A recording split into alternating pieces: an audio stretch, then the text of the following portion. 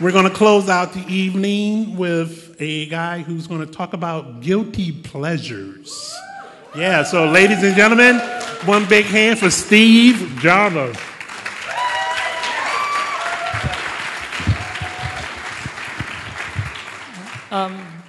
Hey, so I'm Steve, and I make video games for a living, which makes me a professional nerd. Now, the best part about this is that I work with other nerds who accept my nerdy hobbies.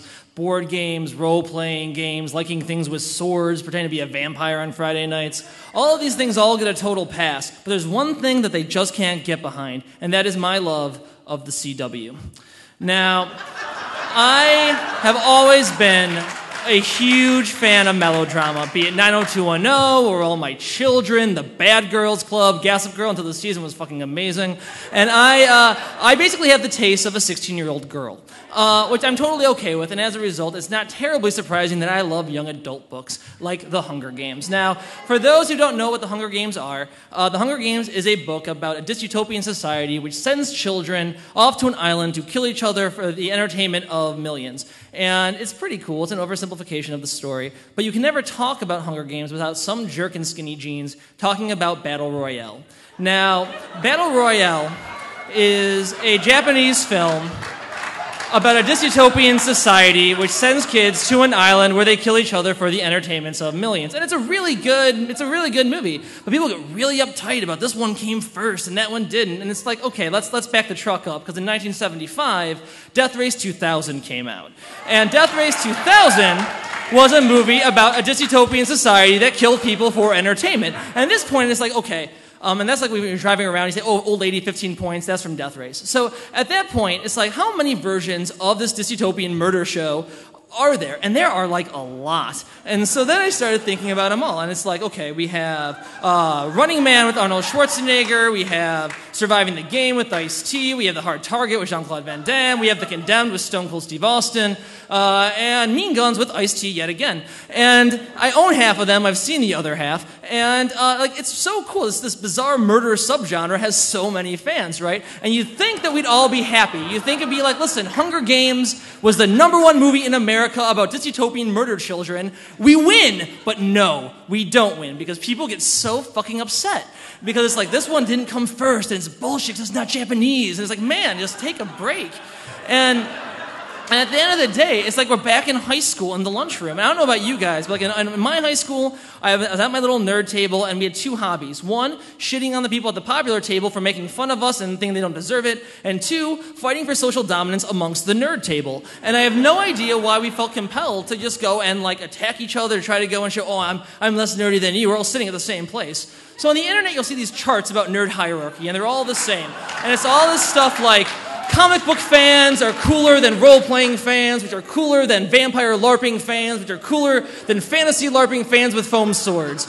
And this thing like really depresses the shit out of me, because at the end of the day, I'm always on the bottom, you know? And it just makes me feel like a total chump. But beyond that, it's like we're cannibalizing ourselves for what end? We all like the same stuff, but we want to make sure we're still better than you. And there's a microcosm of this happened last week. There was the premiere of Game of Thrones Season 2, and it happened opposite WrestleMania 28. And I want WrestleMania 28. And so I was getting hate mail from my friends saying, like, oh, are you watching that? And it's like, first of all, Eddard Stark looks just like Triple H. And beyond that, it's like they fulfill different needs, you know what I mean? Sometimes I just like a political drama. Sometimes I want to watch a powerbomb. And some people are like, oh, do you like wrestling ironically? No, I fucking love wrestling. And it's like I really dislike this idea of it's so bad, it's good. No. If it's bad, it's bad. If it entertains you, it's good. It's not so bad, it's good. It's just good.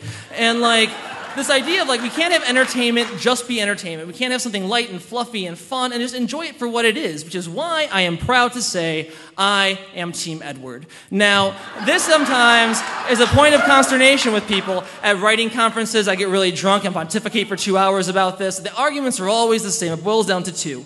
One, vampires suck in Twilight. Two, Bella's a terrible role model. So let's look at these one at a time. First, vampires suck in Twilight. So they say, oh, vampires don't sparkle. Vampires don't play baseball. Newsflash, vampires aren't fucking real. And so they can be whatever they want to be. In White Wolf book, you stake a vampire, they're paralyzed. In Buffy, you stake a vampire, they explode into dust. In True Blood, you stake a vampire, they blow up in gore and viscera. It's all the same because they're making shit up. And so it doesn't really matter. Now, the Bella issue, that's a little more complicated. Now, for me, Bella is just a lovelorn woman in the vein of Juliet. However, for some people, this is not enough.